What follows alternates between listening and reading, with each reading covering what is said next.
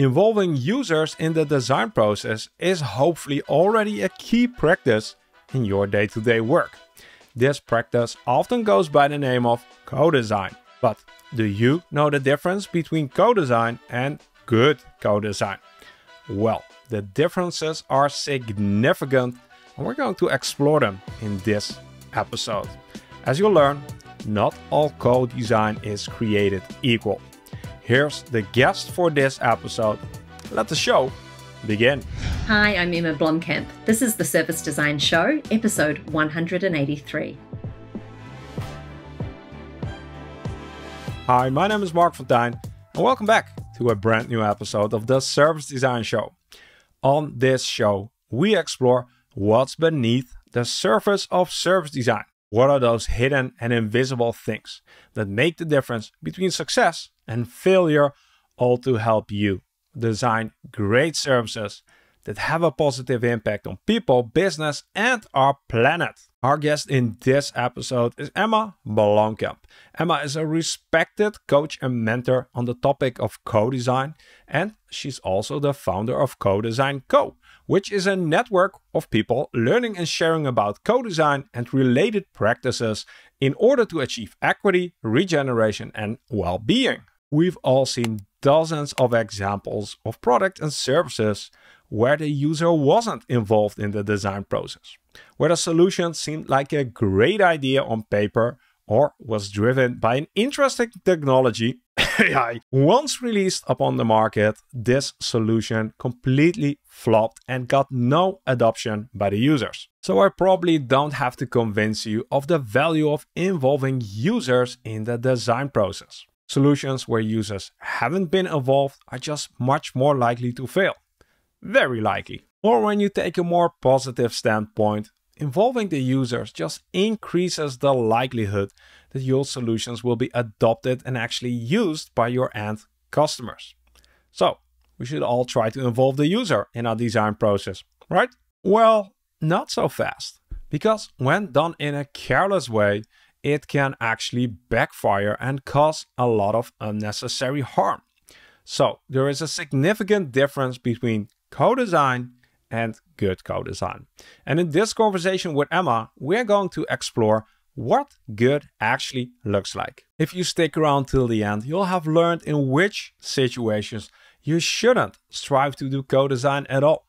You'll also learn how you can make a strong case for building deeper relationships with users, even though it seems more expensive in the short run. We also talk about the major pitfalls that can derail even the best co-design intentions, and how you can handle the heavy responsibility that comes with involving users in the design process. I hope this got you excited to learn all the things there are about co-design. So it's time to jump into the great conversation with Emma Blomkamp. Welcome to the show, Emma. Hi, Marc. Good to have you on. Going to talk about a topic that's very dear to your heart, and I think that's an understatement. We're going to talk about co-design and everything related to it. Before we dive into that, Emma, as always, it's really nice to hear a little bit about your background and what you do currently. I know you do a lot. So could you give us a brief introduction? Of course. Thanks so much for having me. I usually start my co-design story in Auckland, New Zealand in 2013. I'd already done a few different things for work and studies. I kept returning to university. I just completed a PhD and I had to get a job. So I found myself working at a little social innovation agency in Auckland, where I learned on the job all about co-design and social innovation and community-based behavior change campaigns, and got really excited about all those things and met a lot of great people, learned a lot, and have been obsessed with co-design ever since. So from there, I, a few years later, moved to Melbourne, Australia, where I am based now, and had a brief return to academia, where I was at the policy lab at the University of Melbourne, but very much focusing on design capability in the public sector and co-design for policy. Worked then as a strategic design consultant for a little bit before, in January 2020, launching my own business, not knowing at all what the world had in store for us, but have been really fortunate to have had lots of great clients and opportunities, and I'm sure we'll get the chance to talk about some of them. You also run a community. I'm all into communities these days. Can you tell us a little bit more about that? Sure.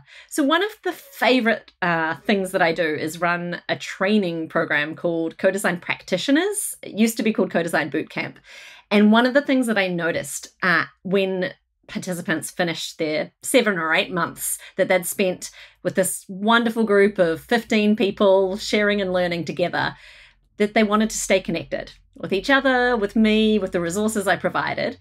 And so about 2 years ago, I started developing a community membership model based on that, and working with an associate at the time. We then launched 18 months ago as Co-Design Co, which is a community of practice for people who are committed to co-creating compassionate systems. So it is about co-design, but it's also about more than co-design, really any kinds of creative and participatory methods we can use to create positive change in the world. And this is a community where it's open to everybody from around the world. It's not just limited to Australia, right? Yeah, that's right. We were initially entirely online when we started. We'd just come out of the really hard lockdowns that Melbourne had experienced. And it didn't even occur to me to think about in person at that point. So naturally, we were online, and being online, although the time zone can be a challenge, we're and are open to people from all around the world. Our strongest kind of cohort of members is based in Australia, and with my connections with Aotearoa New Zealand, we've got a few members in New Zealand, and then kind of a sprinkling of people in all over the world: Indonesia, Qatar, the States, Canada, and some in Europe too. It's interesting. We need to see how we can mix up our communities, because the Circle community, which I host, has a strong representation in Europe and North and South America, with a little bit of sprinkling from Australia. But I think there is a lot of overlap in the interest of our members. So that's maybe something we need to continue outside of this conversation. Yep, I'm all for collaboration and exchange. So yeah, there's a lot to do and a lot of value to create in this community. Thanks for this introduction, Emma. But as you might know, we always have a lightning round with 5 questions to get to know you as a person next to the professional a little bit better. So 5 questions you haven't prepared for, just the first thing that comes to your mind. Are you ready? Sure. Alrighty. What's always in your fridge? Nuts. Smoked almonds, preferably. In your fridge? Yes, that's an Australian thing. I'd never put nuts in the fridge until moving here. Apparently they stay fresher for longer. That's interesting. Alrighty, noted that one.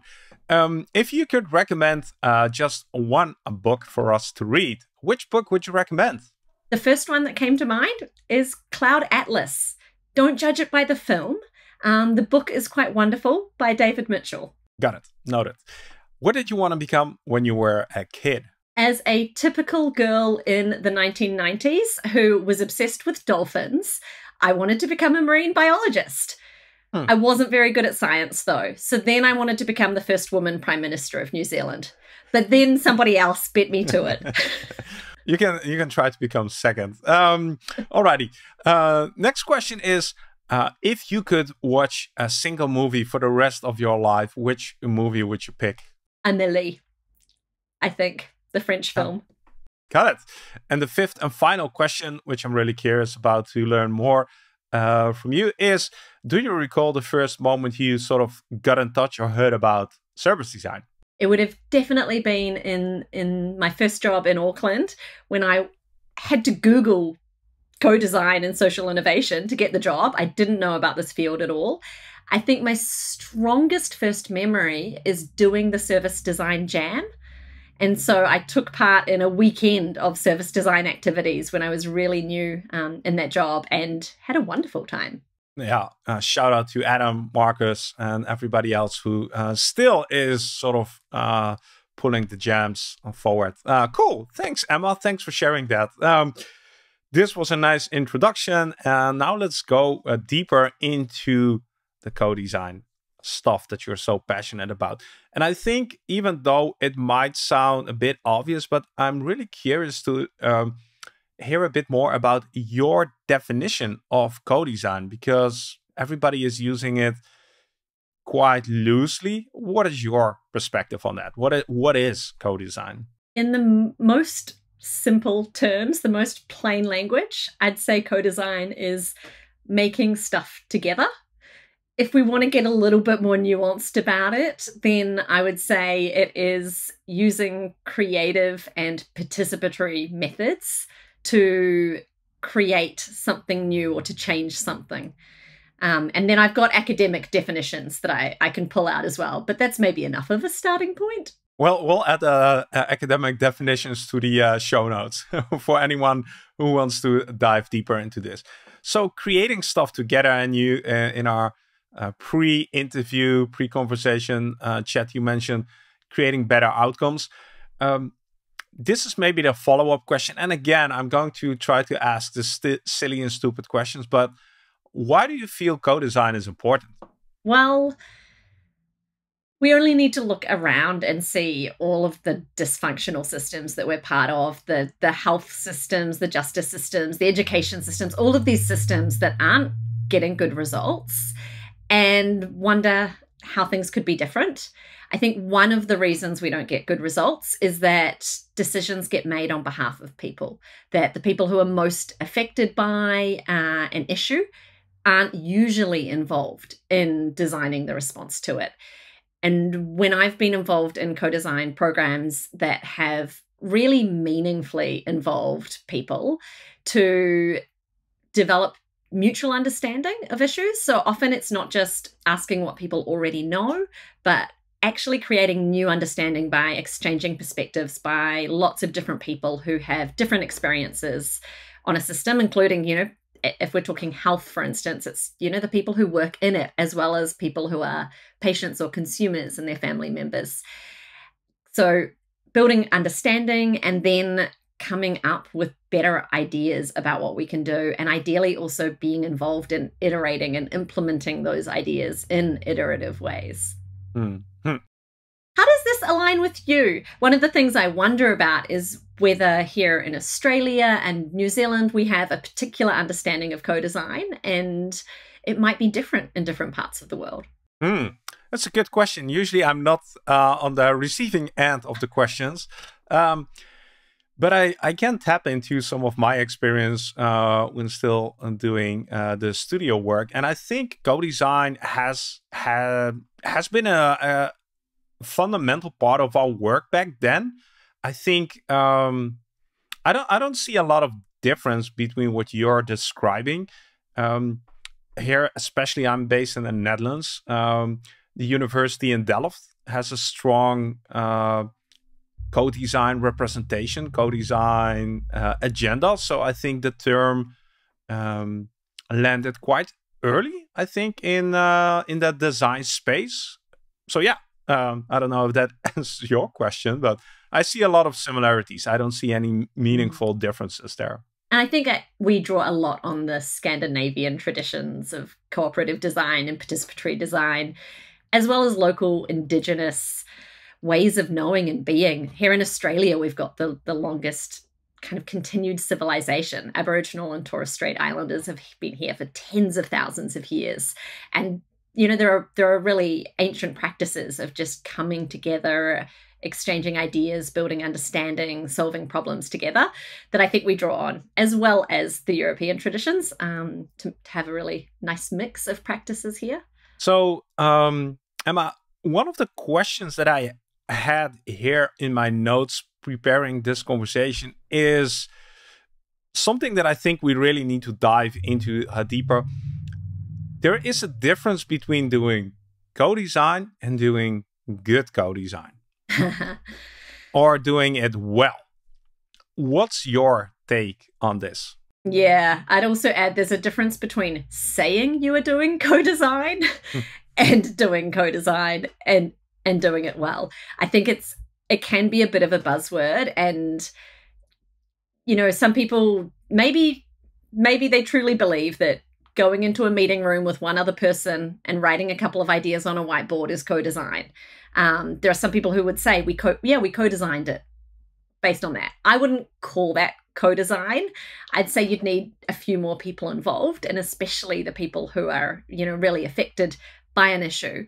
I think there's a few different ways to think about what good co-design is. If we're talking about especially engaging marginalized people, we need to be really sensitive to some of the challenges and the reasons people have been excluded from design and decision making, and need to think really carefully about inclusive facilitation, creating culturally safe spaces, having trauma-informed practice. So there's quite a few considerations there to think about how do we work really ethically and inclusively with people.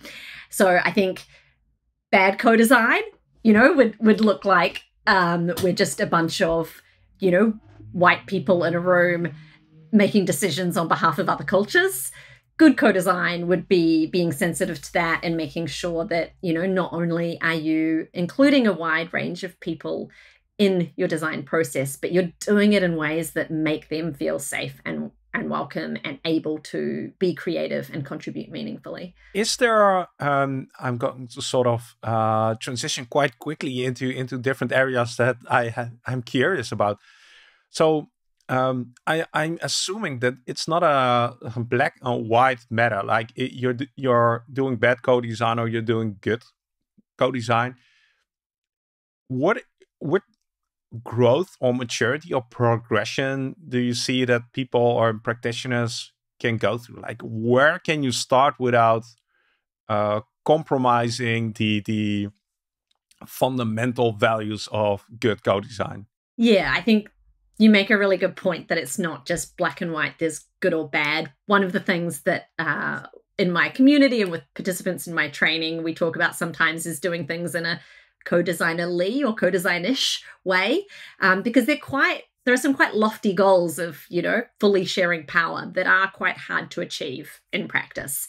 And I think it's good to follow the ideals and principles of co-design, recognizing that you might not always fully achieve them, but in working towards them, you can do well. So in that sense, I think a good place to start is with the principles or the mindsets of co-design.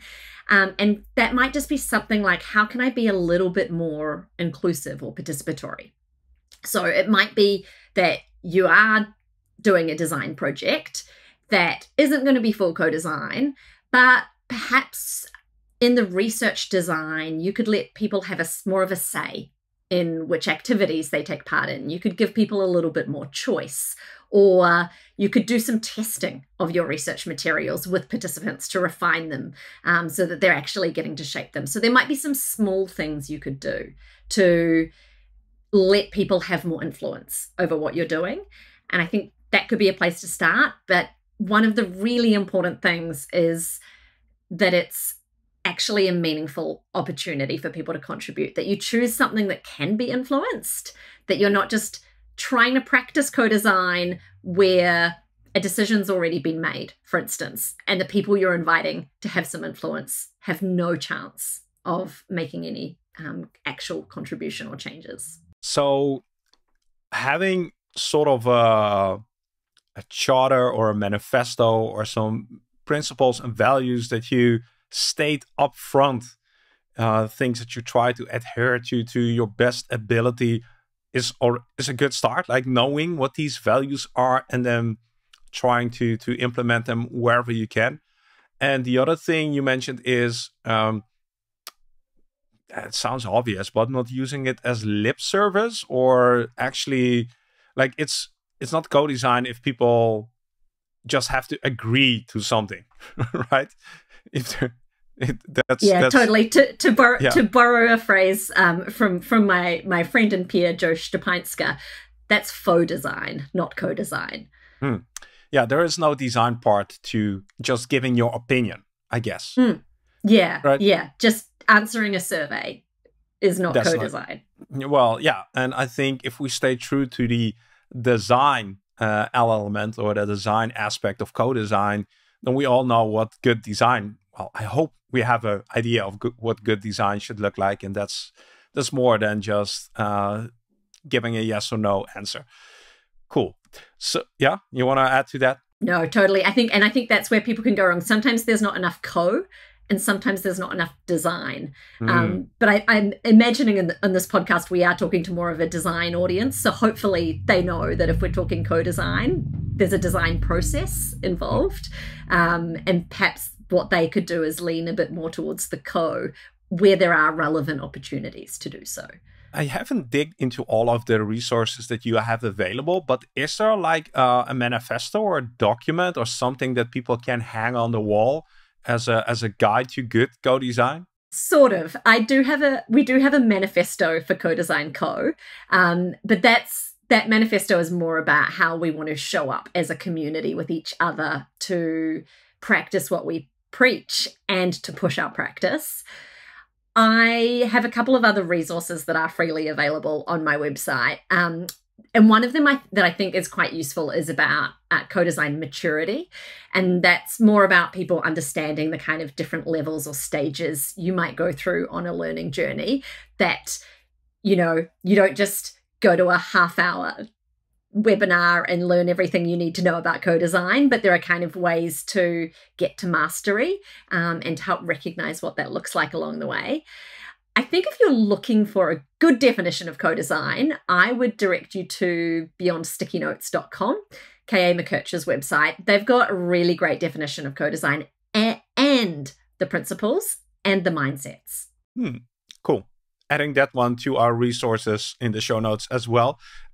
Staying on this topic, if we discuss for a second the things you teach and have thought through your coaching practice, if you look back on it, what do you feel is the most important thing that you teach people? And I can imagine that there's your perspective on what you feel is important, and then there's the feedback from your students or participants, what they feel was the most valuable part. Yeah, and I think it depends which level they're at. So if I think about participants in my co-design practitioners program who are already people who have some experience with co-design, who are already facilitating co-design, but are wanting to really strengthen their participatory practice, the thing I hear from them is that they realize through our program the importance of relationships. So it's not just about extracting things from people, but the real beauty of co-design happens when you build reciprocal relationships and you're actually, genuinely engaging with people and forming, respect and care, and you're both getting something out of the exchange. Do you have an example to make this a bit more tangible? Like, what does this look like, or what's the before and after? Yeah, I think if I think of an example from some of my earlier work, actually, when I worked in a social innovation agency in Auckland, we did a lot of community-based co-design. And one of our projects was about trying to change the behavior of young drivers. So there were a lot of young people who were driving without a license or without the right license. And we were interested in kind of making sure that they were getting through the driver licensing system and then driving with the right license. That was a project that focused on a particular geographic location, a place-based community. And one of the things that I think was key to the success of that project was that me and my colleagues at this agency formed a really great relationship with a community leader who ran a marae, so like a meeting place. And they were already doing lots of great things in their community. And initially we just approached them because we wanted a venue. We needed somewhere, good local place to hold some workshops. But through getting to know them, we realized that they offered a lot more than that. They were also had a family with young people in it who are affected by this issue. And started to participate in the project. And one of the things we found was that like we could partner with them on an organizational level as well. So it's like we could look at what their organization needed and how we could support them so that it wasn't just coming along and taking from their community.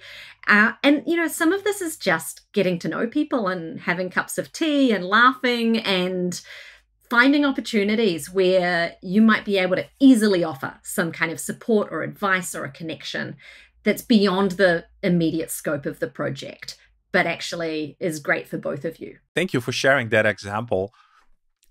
Why do you feel that this is sort of the biggest insight that people get? Like, it seems very natural to build relationships as a design practitioner.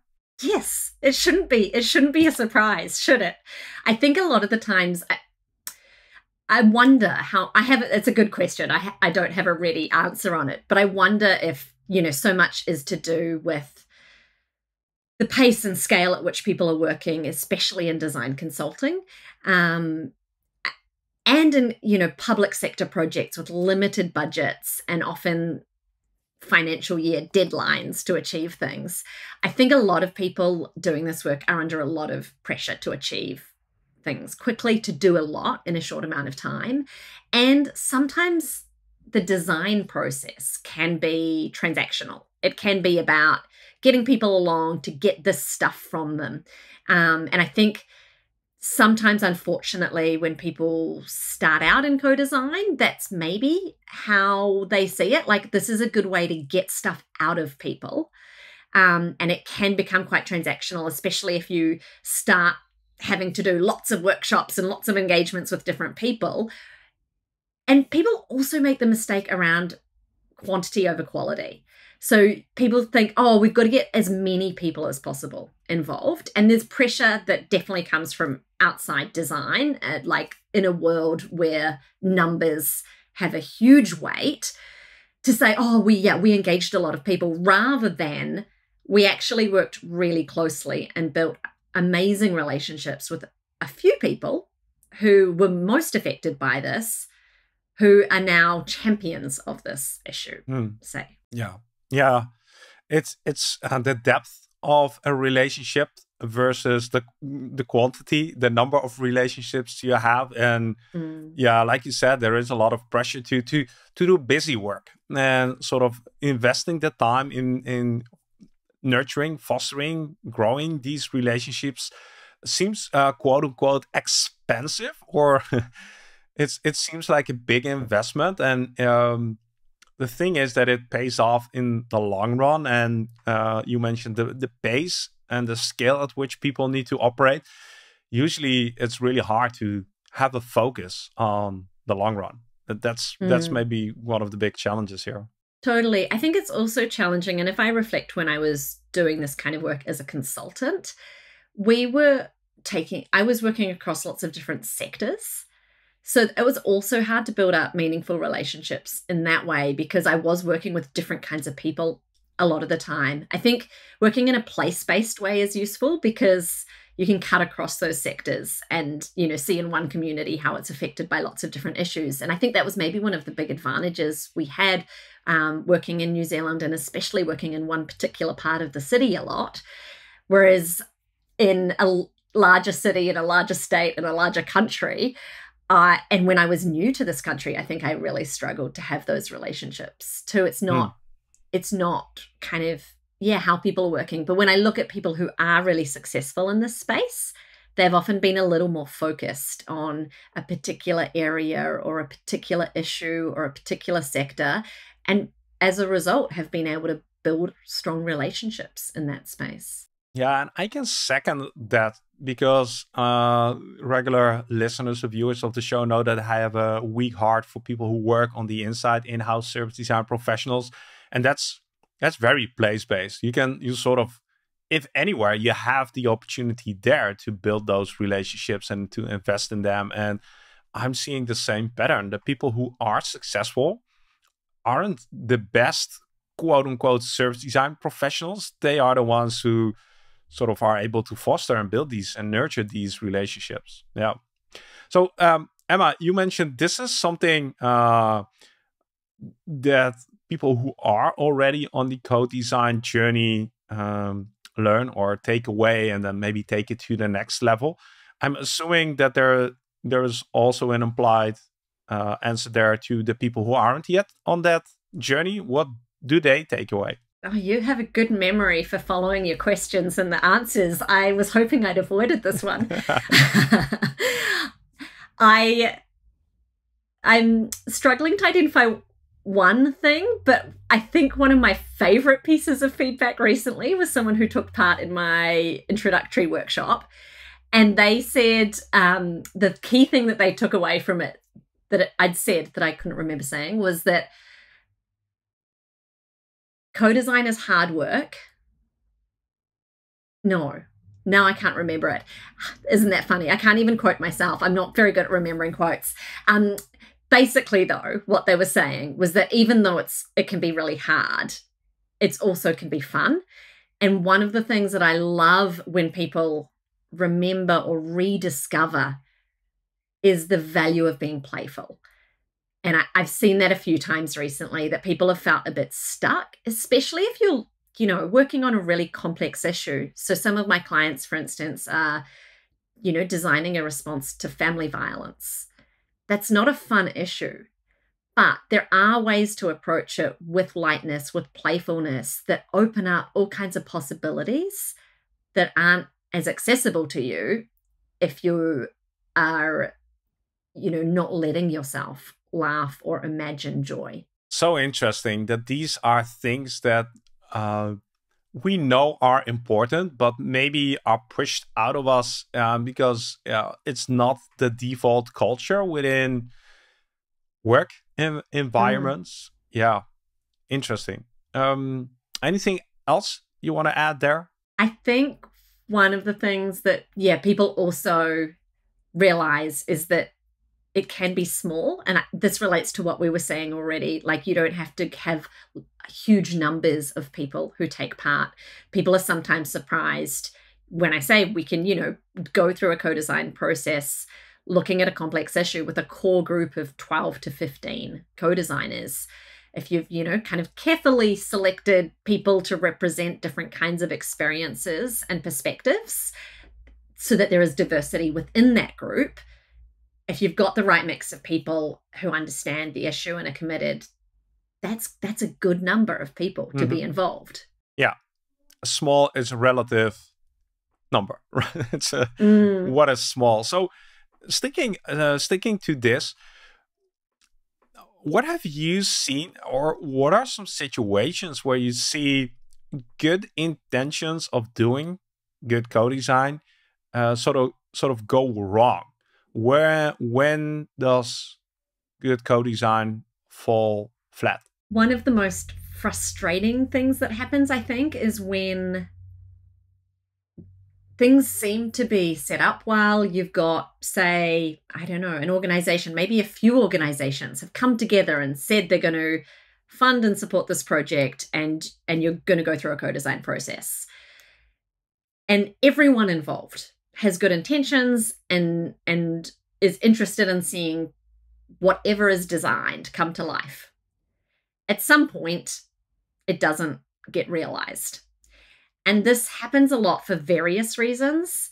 Sometimes there isn't true commitment from the organizations to actually implement whatever is designed. Sometimes they're not as open as they said they might have been to actually letting the people involved design something. They might have had another solution that they wanted implemented and were hoping that was going to be the result. Or sometimes the government changes, there's a new policy, the funding is no longer available, the leader who sponsored that has left. There are so many reasons why things don't get realized, but it can be so frustrating for everyone involved. And some of that can be avoided if you're not paying attention to the context and not thinking about where the thing you're designing is going to land to make sure that that's part of your process. But some of it is just shit happens. Yeah, and this is, I'm assuming this is something that the listeners here will recognize a lot, that implementation is probably the hardest thing, actually realizing and getting these solutions out into the world where they impact the customers, the company, because that's the moment where things start to hurt. People actually feel a difference, like the research stage and the ideation stage, the prototyping stage. That's still sort of, that's the playground. And then when you need to put it out into the world, people actually need to do stuff. Budgets need to be aligned, and that's like, yeah. I was going to say, this is where, if you do co-design well, it can help though, because you can get, once you know what kind of thing you're going to be implementing, you can make sure people who would be involved in implementing it are part of the design and prototyping, especially in the prototyping phase. So done well, you can try and address some of this. Like if you know you're going to be developing a marketing campaign, make sure you've got someone with marketing knowledge in your co-design group. I think that's also one of the mistakes people make, or a misconception about co-design, is that it's just the consumers or the users or the people with lived experience. And definitely co-design is, when we turn towards co-design, one of the reasons is we're interested in trying to address some of the power imbalances and privilege the voice of lived experience.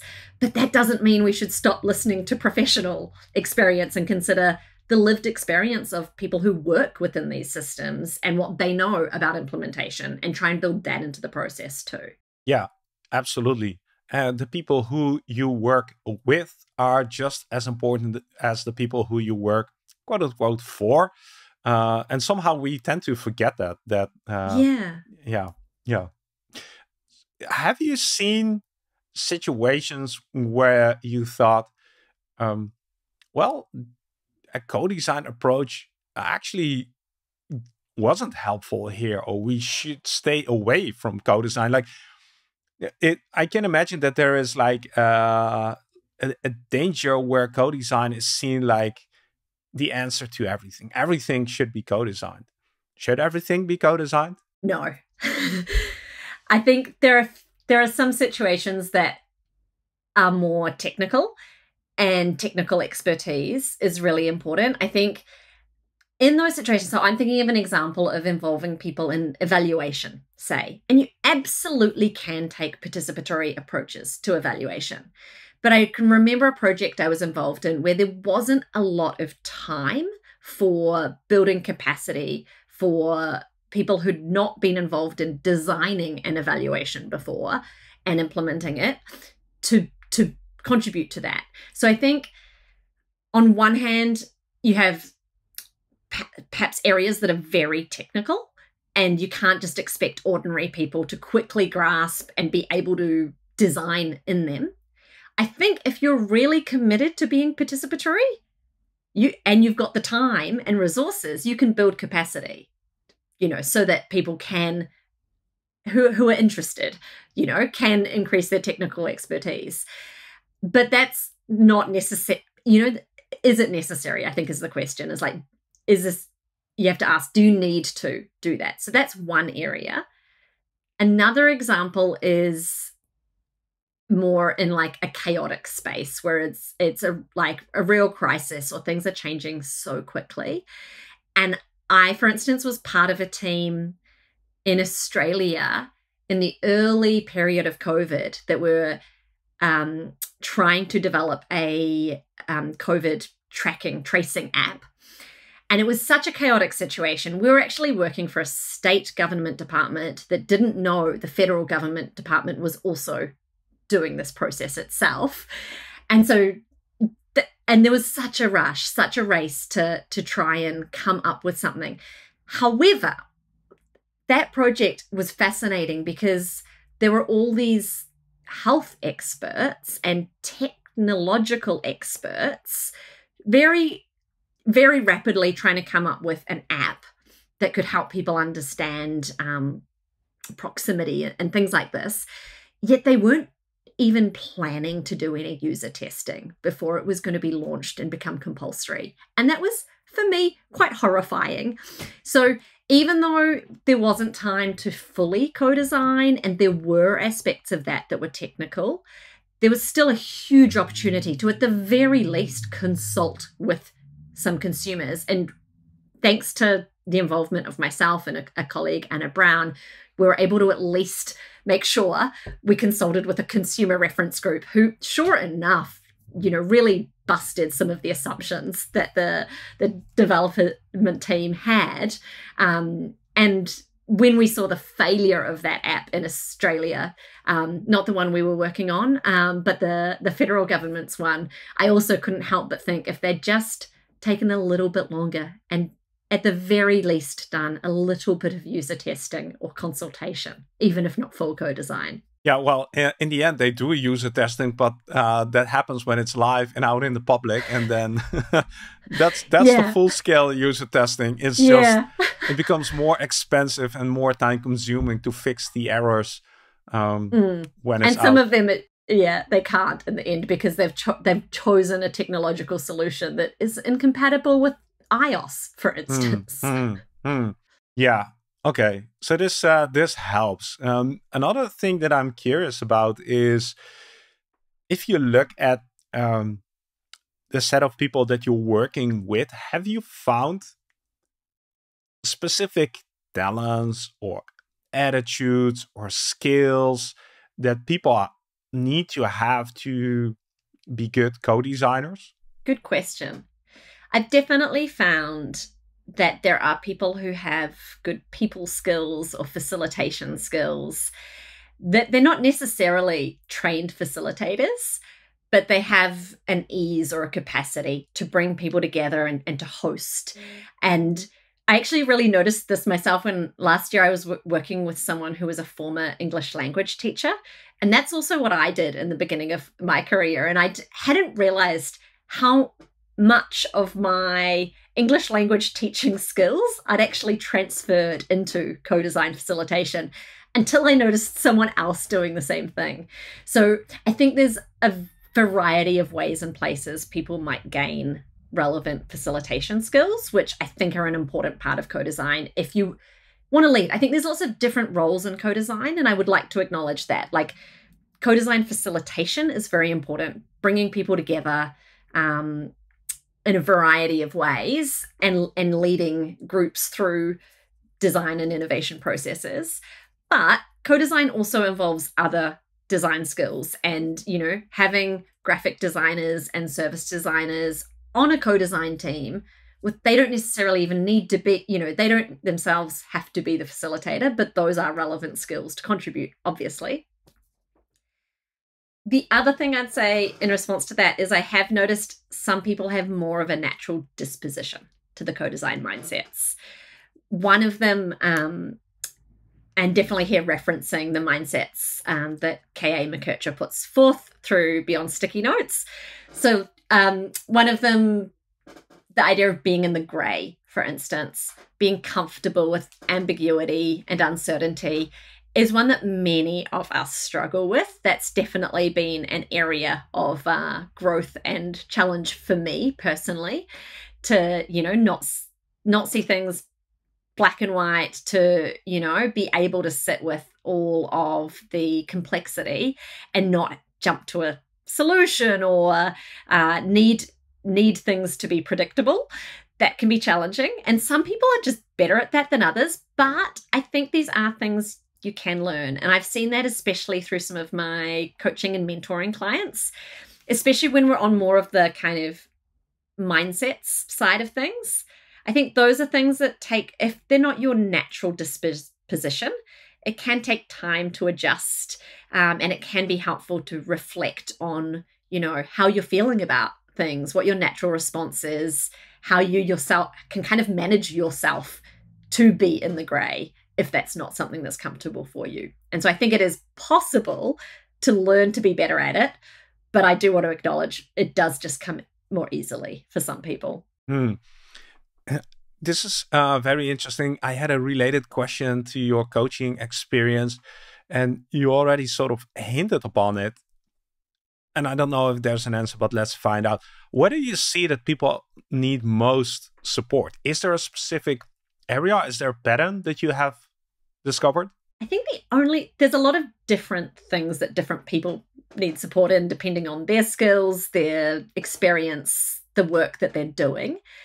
But if there's one pattern, it's probably moral support. It's hard work, especially to do co-design well. You are balancing a lot of sometimes conflicting demands and interests. You are working with a lot of different people. If you're doing it in the space of social innovation or systems change, you're trying to respond to some really complex issues that are connected with some really complex issues that are causing major harm in the world. So it's a lot. It's a lot to handle. And like we said before, if you're doing this at a pace and, you know, with huge expectations sometimes, with a high workload and lots of demands, it can be really full on. So sometimes it can just really help people to have someone just to talk to about what they're doing, what they're going through, somebody to help validate if things are being done well or if they are having a negative experience. Someone, to kind of walk alongside them, basically. Yeah. And this Do you find this in your community? Oh, 100%. And I was just writing down this morning that this circle community, and I think it goes for you as well, is a place where just professionals can laugh together, can cry together, can celebrate wins and learn from failures. And that's already a lot. And I think you're describing something similar. One of the upcoming events that we actually have as part of Co-Design Co, the community of practice, is around the kinds of support, the different models or forms of support that practitioners might be able to access and benefit from, like supervision, coaching, mentoring, peer coaching or supervision. I think in some fields, these are really established practices and there are frameworks and even expectations. You know, if you're doing social work or therapy, for instance, it's expected that you have supervision.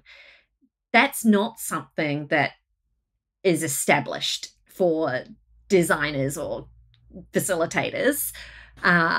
You might be working in an organization and have a manager, but that doesn't mean you're actually getting practice supervision, especially according to any kind of ethical frameworks.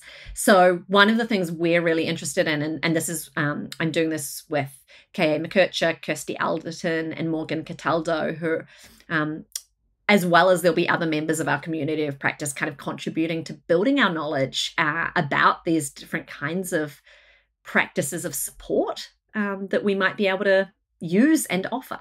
And that's going to be really helpful because showing, creating awareness, building vocabulary around what types of support you can get, mentoring, coaching, training, communities, that sort of opens up your eyes that you don't have to do it alone and you can actually pick and choose and find how you want to be supported.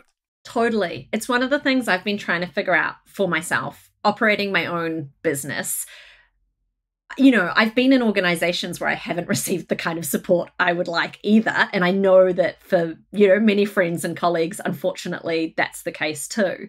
So I've been thinking for a while about like, how do I create my own support team and structures and networks of support?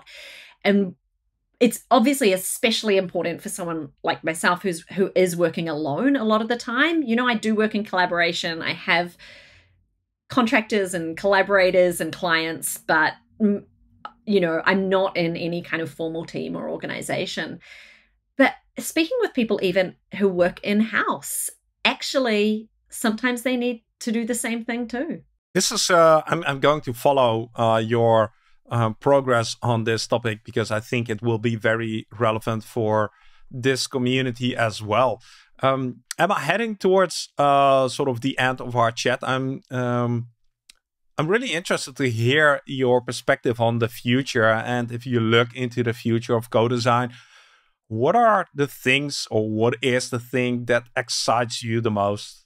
I've been pleasantly surprised to see co-design mainstreaming here in Australia in the social and public sectors, at least I think. I'm not sure how this compares with elsewhere, but here in Victoria, in Australia, for instance, it's quite common for a government policy to say co-design is happening, for government funding requirements to say you have to co-design this thing. So as a result of that, I've seen increasing demand and interest in co-design. I think there's a huge risk that we continue to see really token efforts or shallow forms or faux design happening. But in the community and communities that I am part of, I am surrounded by really thoughtful, critical people who question dominant norms in design and ask themselves and ourselves how we can do better, and are really interested, for instance, in culturally responsive and trauma-informed ways of working. So I think we're going to see kind of more and more of this work. I'm curious to see whether we get any kind of clear ethical standards or guidelines, you know, out of that, of like, what do we say is good co-design? And as a sector, as an industry, or as a community, maybe are we going to start defining these things more clearly? Or is there advantage in leaving it open and flexible to be more responsive? So that's something I have no crystal ball, but I'm curious to see what happens in that regard. Very interesting topic. I have some thoughts on that as well, but we'll leave that for a different conversation. Oh, can we hear some of your thoughts? Well, briefly, I do think that we are in a stage where there is enough experience and knowledge to crystallize some learnings. And I don't like to use the word best practice because that's too rigid, but we definitely can provide some guidelines and compasses and manifestos that sort of define a minimum standards. And I do think that we have enough experience and knowledge right now to know what at least some of these minimum standards are related to doing good co-design, related to doing good service design. And we're not starting from scratch. There are already some very good efforts going on, but I do think we need more. Well, maybe that's something we could collaborate on too. Let's see. Emma, if somebody made it all the way here to this point in our conversation, what is the one thing you hope that they will remember? To be playful and value relationships. Be playful and value relationships. Thank you so much, Emma, for taking the time to sharing your journey with us, to sharing what you're doing, the amazing work that's happening in Australia and that's trickling to the rest of the world. Really looking forward to seeing how your journey evolves and how our paths maybe intersect in the coming months and years. Yeah, thanks so much, Mark. It's been a really interesting conversation, and I genuinely hope that we are able to continue it and keep exchanging ideas about supporting these similar overlapping communities that we're leading. Thanks a lot, Emma. What's your biggest takeaway from this conversation with Emma? Leave a short comment down below. I'd love to hear from you. And if you've made it this far into the conversation and enjoyed what we talked about, make sure to click that like button. This lets me know whether or not we're on the right track by addressing topics like this. My name is Marc and I want to thank you for spending a small part of your day with me. It was an absolute honor and pleasure.